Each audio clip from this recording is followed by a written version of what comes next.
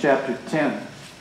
A tale of two campaigns. And a lot of wars, a lot of problems start out, and you're going to notice a repeating phrase or catchphrase probably over the past few weeks, because we keep revisiting a very common thread.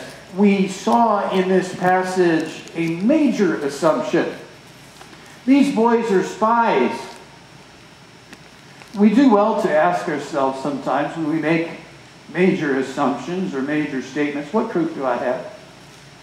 Am I God, that I know every little bit of every little equation? Am I the fourth person of the deity that I can start spouting off and saying, aha, they're spies? I think that Philippians 4:8, which you've already mentioned at least twice this morning, comes into play here. And we were talking about how we need to take every thought captive to Jesus Christ as we're walking. Only Christ in your life is going to see the kind of glorification that he deserves. When Jesus comes in, he changes a life. There is a series of battles here in this particular case, and I'll just kind of run you through the scene. David was a very active person. David, in his military career at this point in his life, is pretty much running all over the country. He starts initially with the Philistines, and let me see how well we do this. Maybe I can get there. All right. He starts at first with the Philistines. Forgive me, but I do shake a little bit. And that encounter is resolved. He ends up in Hebron. In Hebron, he becomes a king. He's going to go to Jerusalem. He's going to succeed in gaining Jerusalem. But he also is securing this entire territory in that he is securing the area of the Philistines. And every nation around David becomes either a, what's the correct word? Tributary? Thank you, whoever said that. Who said that? Good job, Jim. Thank you. All right. So, God is protecting his people such that if the enemy is coming in, they don't come directly to Jerusalem. They come directly to these outside places. And after David and the work that he did, there's going to be an incredible amount of peace. Today's story happens right here in Ammon. And this David was a good friend, evidently, with Hanun the son. I kind of liked how that ran together. Did you notice that as I was reading? I was like, wow, that kind of works. Anyway, his father was a great person, and he got along very well with Hanun the son's father. But as far as he himself was concerned, when he sent people over because his father died, what happens? Well, they treat them shamefully, but they make huge judgmental assumptions about these people. And it is because of that we need to be very careful. Now, I see a lot of problems in Romans chapter 1, verses 29 through 32 that are all over this story and that create wars.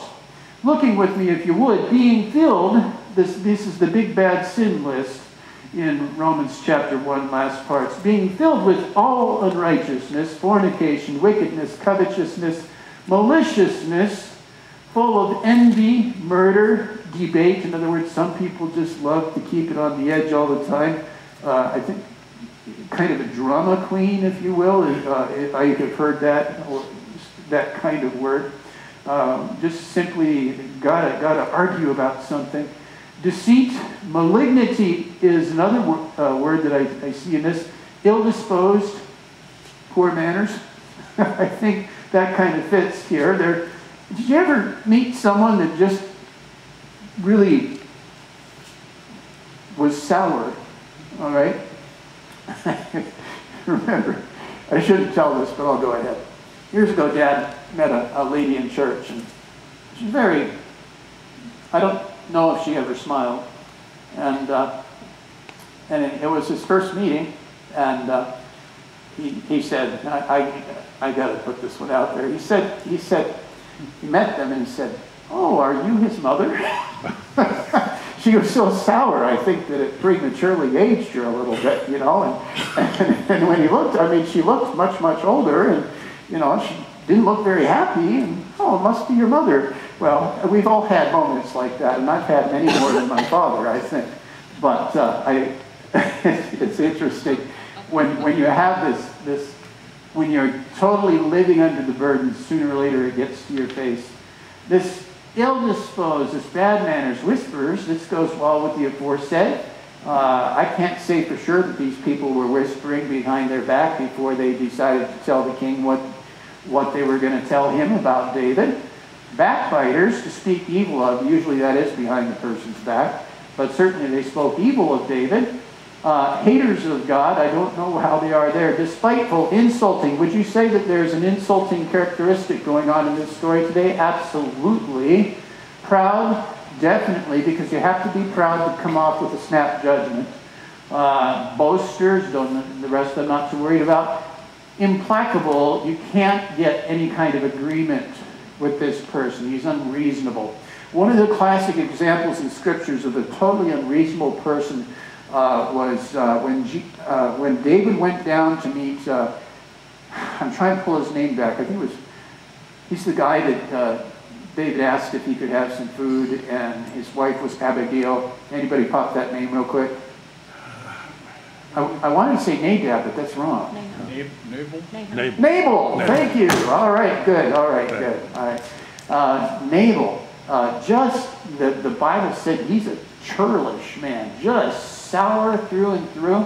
You're never going to come to any agreement with a guy like this. Totally unreasonable, unmerciful. These kinds of characteristics, I believe, show up in this story a great deal. But this whole idea of malignity, I always thought there's another shade of meaning behind that, and that is to see in another person an evil motive. Now, there is a problem with that.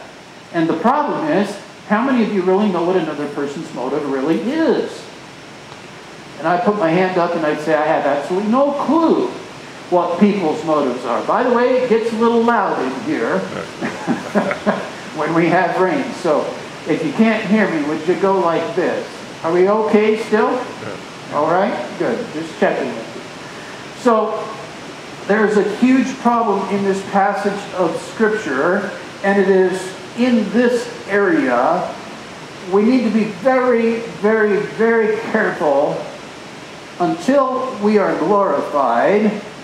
How good will our perspective be? Limited. We mentioned recently that we catch so much of the big picture, right? Who alone has the entire picture of everything that's happening in life? It is God and God alone. So we really rely very much on Him. Now, by their fruits you shall know them.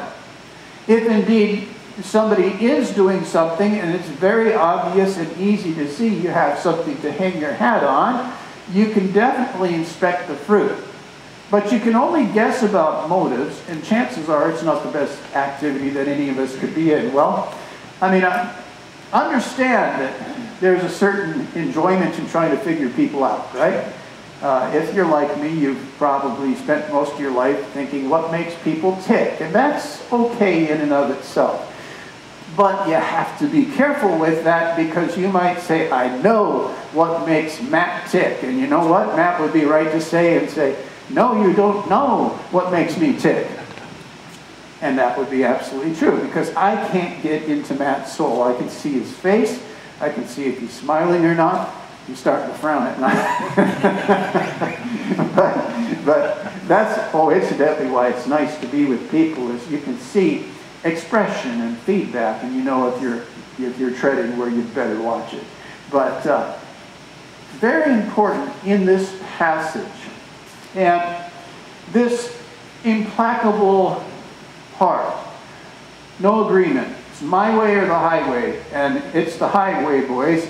And by the way, we're insulting you on the way out the door. I got to tell you, things were not going well. So I'm dwelling on this first point with you for a second. What sins take place that precipitate a war, and what kind of thinking pattern do we have to watch out for so that we don't fall into these kinds of traps? Again, I would preface everything in this term: whatsoever things are true. What if my pattern of thinking is not true? And if I act upon that pattern of thinking which is not true and step into sin, then I will act in a what? Sinful way. That much. We got to win it right here by taking every thought captive to Jesus Christ. Now, there's some folks that all they ever do is sit around and talk to people with problems. Have you met folks like that? Generally, they have a little shingle. Lucy had one in Peanuts, if you remember, and Charlie Brown would come to talk to Lucy, and she'd sit there and listen to his problem and offer her sage advice. Well, there are a lot of people like that, and if you do that all day, you're going to notice certain patterns. Now, just kind of bear with me, and I want to run some things. But before I get there, these people are following or trespassing a proverb in this passage. And the proverb goes like this. Proverbs 18:13. He that answereth a matter before he hears it, it is a shame unto him. We need to be very careful about this member right here, don't we? It's very easy to render an opinion where none was really asked. And it is so important. James takes a whole chapter to talk about this guy right here. And sometimes we just need to bite down on it real hard, because sometimes we need to keep that opinion to ourselves. And so that's a constant struggle in our Christian life. Well, these guys had no trouble putting out this opinion. What did they say about David? This men? They're spies. What proof do they have? Absolutely none. What did they attempt to do? They attempted to cheer this young man up, the king. And so all this is happening. Incidentally, it seems like they have a little filter going on in their little thinker right now. And that filter is, David is evil. Right? His whole intent is to send spies. David is evil. Now, was there any predicate for them to ever think that way? There was this much. Saul and the Ammonites. There was a raid by Saul into the Ammonites. Now, we can't say for certain that that's what they're latching onto and saying David's evil because I remember Saul. But we do have to be careful about situations like that in life, right? I have to, just because one person in a situation, I got a great illustration for that. We were chatting with some folks recently and talking about the reputation of an institution. Now, just because somebody goes to a certain institution doesn't mean that that somebody is in that stereotype. Okay? We've got to be real careful how I work with this. If I were to work as a missionary with ABWE, there have been some rough things that have happened from time to time, but there are lots of very good missionaries. Would you not agree? So we can't take this generalization and say, well, I know this one thing that happened, and therefore we reject every missionary that would ever come from this institution. Okay? This sort of thing could have happened, all right? I'm not saying it is, and I'm not going to get into the motive because I don't know it, but something to be aware of. Don't throw out the baby with the bathwater. Now, that's not Scripture, but we have to be careful because it is scriptural to use our heads, to use discretion. If indeed they were saying that David is evil, they are employing a few problems. Now, let me show you real quick, and just bear with me if you would. This may interest you, this may not interest you at all, but these are the kinds of problems that people have when they make a mess of their life and they're talking to somebody to try to unwind it. Sometimes a person is in all or none terms. Completely. And this isn't all or none, incidentally. These guys are spies. What's your proof? Forget the proof. They're spies. Yeah, but what's your, how do you know that? They're spies. It's all or none. That kind of thinking will get a person in trouble. Elijah, may I say, employed a degree of all or none thinking. I alone am the only person who has not bowed the knee to Baal. Did that help him?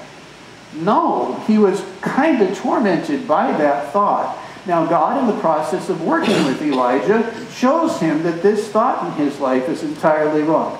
Did you notice that we're kind of dealing with whatsoever things are true? All right, I'm giving you illustration upon illustration of these kinds of things that happen. There are actually 12 of them.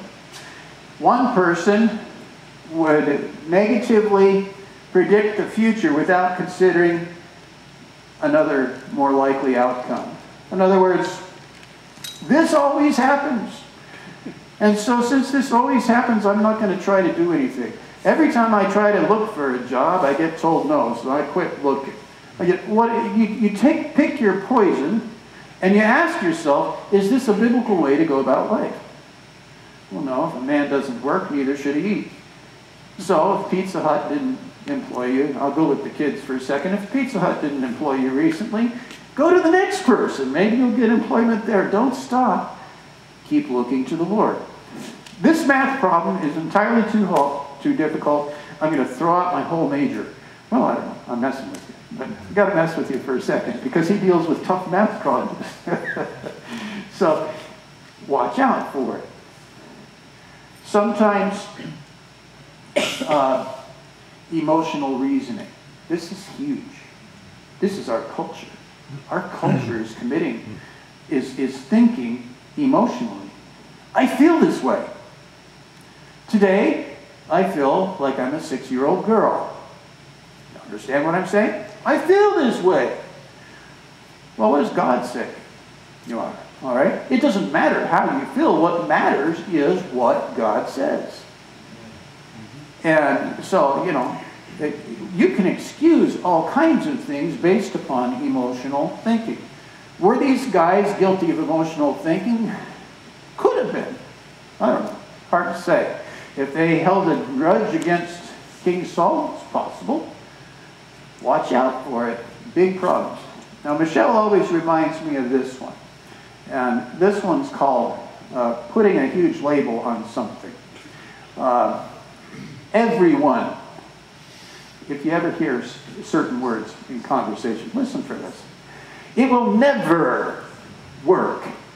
Never is very global. Do you know in every single situation that you'll ever encounter that whatever it is you're attempting to do will never work? Well, only if it's a really bad car, right?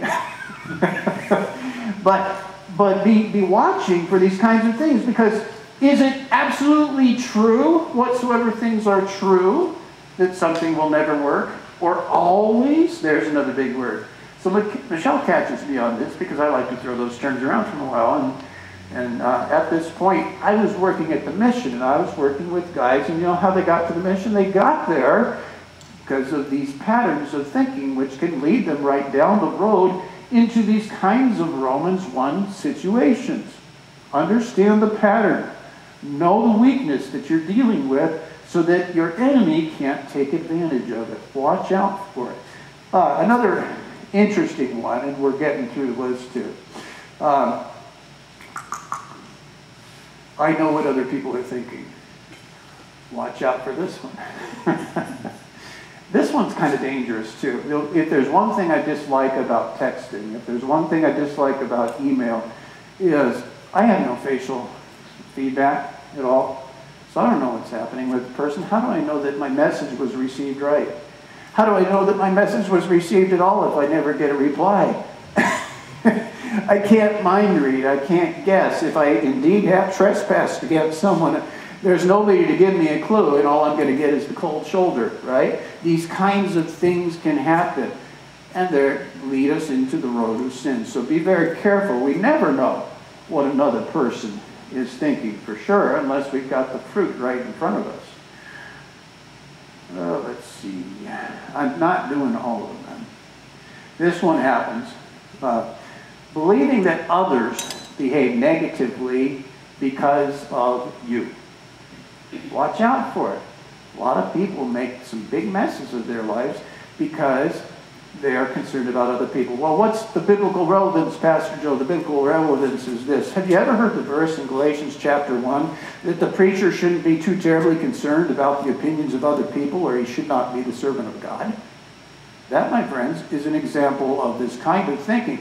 Paul could have never done what he did if he didn't get out there and preach God's truth, regardless of what the Pharisees and the scribes and the Judaizers were trying to do. These are all situations. If you're aware of these pitfalls, it will help you a great deal. Well, let me get off that page. I think these guys engaged perhaps in a little bit of mind reading. I think they definitely engaged in an overgeneralization about King David. King David's got to be a spy. And now there's going to be a fight. So be very careful to guard whatsoever things are absolutely true. And some good questions to ask yourself is, how do I absolutely know this?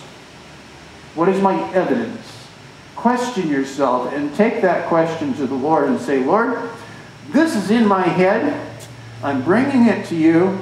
There's no way that this deceptive, naturally deceptive spirit of mine, because the heart is deceitful and desperately wicked, apart from your grace, God, it's not going to happen that I'm going to land right on the money. So I need your help. And I want to walk with you. Let the words of my mouth, therefore, and the meditations of my heart be acceptable. All right? I just think, I don't know if y'all heard those different things that people notice that go wrong, that put us in some of the messes we get into. But I think it's helpful to be aware of it, because as a man thinks in his heart, what? So is he. So a great deal of what we find happens in that area. Well, now, we see that they dealt very poorly with his servants. In fact, they cut off their beards. Now, the beards are a rather interesting situation. Back in the day, you don't cut off people's beards. And I'm not recommending that you all ought to grow those yourselves, especially the ladies. I'd rather you didn't, you know. It's just going to look kind of odd. But a man's beard in the Middle East is a very important part of their person. A high insult to tamper with somebody's beard. And if you can imagine, you've got your beard there in the Middle East, and you're going along, and you're an envoy, and you mean the best, and you're trying to help out, and guess what they do? And send you out, amongst other things. So this beard to them, some guys would rather die than have their beard tampered with in this ancient world. So to us, we don't think so much. It's like, okay, fine, if you're going to take scissors and shave it, it's not the end of life, it'll grow back, maybe. But these guys don't mess with their beard. Do you remember when David allowed saliva to drool down his beard in the presence of a king that could have taken his life? What was he trying to do? He's trying to say, I'm totally insane, because no sane person would do this. My beard is extremely important to me. The only times they would cut their beards legitimately were 2 times. What were those 2 times? Anybody know? If you were grieving, you would cut your beard. And if you were a slave, they would cut your beard. Neither situation is something that you'd say, yay, let's cut my beard. All right, so this was extremely important to these guys, and it was a huge, huge insult when they did what they did to them. Moving right along then, verses 6 through 14. And I love this word because it sounds like it came from my generation. And when the children of Ammon saw that they stank before David, the children of Ammon sent and hired Syrians of Bethlehem. Incidentally, don't you think they could have handled this a bit differently? Why do they have to hire mercenary armies to fight against King David? Rather, or couldn't they have offered like a huge national apology and said, you know what, we were so horrifically wrong, how can we make it up? I would think there would have been a different outcome, but it is what it is. Let's look at it. They are going to the Syrians from a couple of different locations. Thousands of footmen, verse 8. And the children of Ammon came out and put the battle in array at the entering of the gate. And the Syrians of Zobah and Rahab and Ishtab and Makkah were by themselves in the field. And when Joab saw that the front of the battle was against him before and behind, he chose all of the choice men of Israel and put them in array against the Syrians. And the rest of the people he delivered into the hand of Abishai his brother, that he might not put them in array against the children of Ammon. I love this. If you were to go to a parallel passage in 2 Chronicles chapter 19, verse 11, he makes the statement, if the Syrians are too strong for you, I'm going to come and help you. If the Ammonites are too strong for you, you come and help me.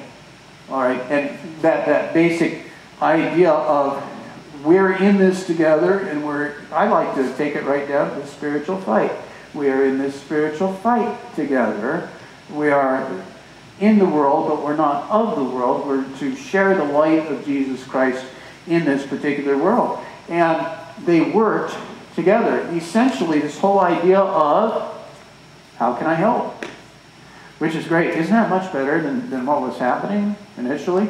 These two boys are out there, and they're facing their giants. Do you ever feel like you're surrounded? Isn't it nice if somebody takes at least half the battle off your hands? And if they need some help, well, you pitch in just a little bit. I mean, that's what people want to do. If the burden's getting a little too heavy, how can I help? And that's a perfectly legitimate question that we should constantly be looking for the answer. Now, I love this. I love this statement, and you know they really go to town.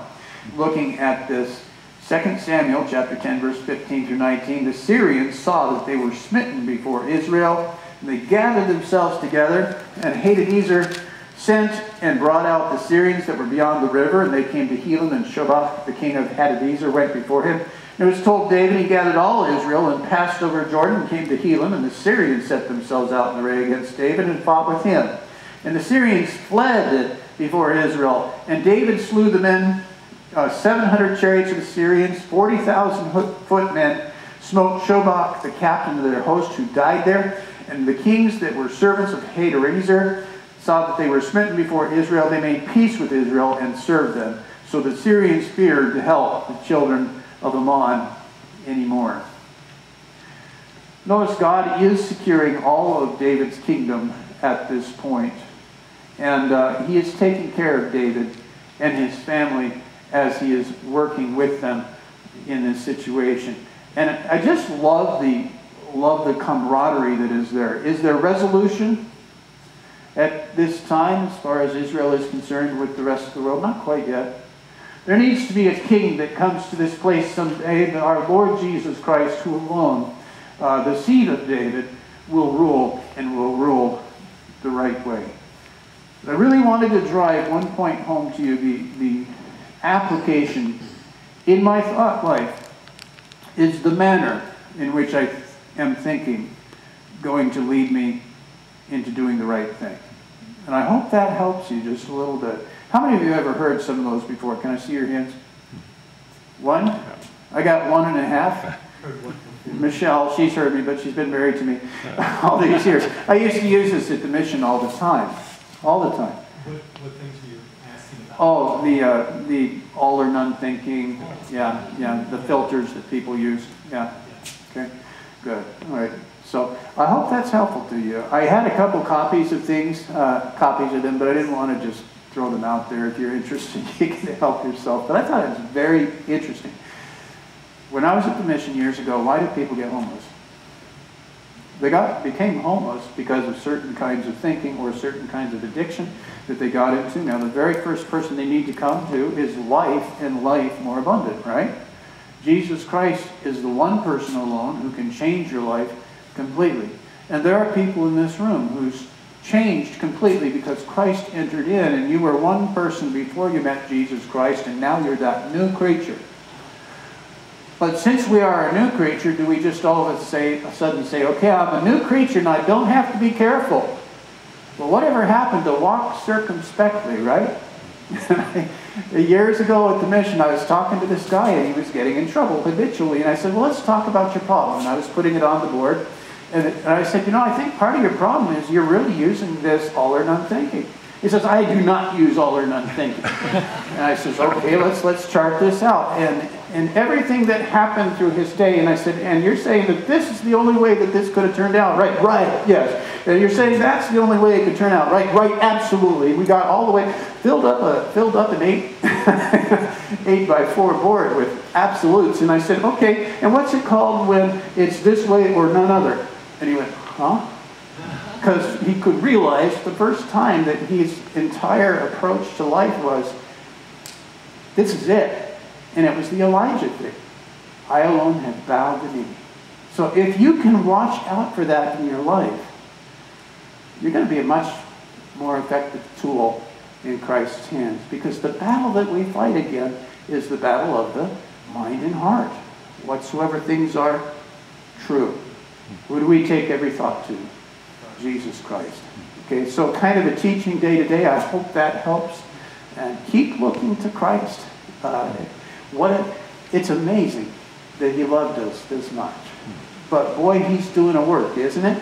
Day by day, he is setting you apart from the world that's around you. You are consecrated more and more to Jesus Christ. And someday, not too far off, and some of our friends are almost there. They still have to get their glorified body. But it's going to be pretty cool when you get to heaven and you can't sin ever again. Won't that be great? Yeah. You won't ever see something wrong ever again because you will see perfectly. Right now, how well do I see things? Darkly, through a glass darkly, but someday, crystal clear. I'll finally get it right. 100%. Now, it's nice when we get 96s, and preferably an 86 or above. But someday, it's 100%, guys. Only because of Jesus. It's Christ and his work in his word in your life. So meditate on these passages of Scripture. What do you see that's going on? What do you see that the biblical sin was? How does this person get here? Lord, would you please let the words of my mouth and the meditations of my heart be acceptable in your sight, O Lord, my strength and redeemer.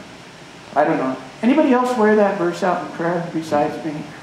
You don't have to raise your hand, but I see some folks shaking their head. It's a great prayer to pray. If David needed to pray it, I guarantee you, we need to pray it too. Father, thank you. We bow before you, totally looking to you. Looking at what happened in this passage. In a way, we recognize that you overruled what was happening with men because you were going to protect David's kingdom. And it's interesting to me, so many times, Lord, when there's something that we see it, and it looks absolutely horrific to us, that we don't understand that you are able to work above and beyond what men do, and you are able to use us in spite of ourselves. If you had not laid it upon Caesar's heart to tax the world, Father, your son would not have been in Bethlehem that day, but he fulfilled your word because you worked through your world, and despite what men do.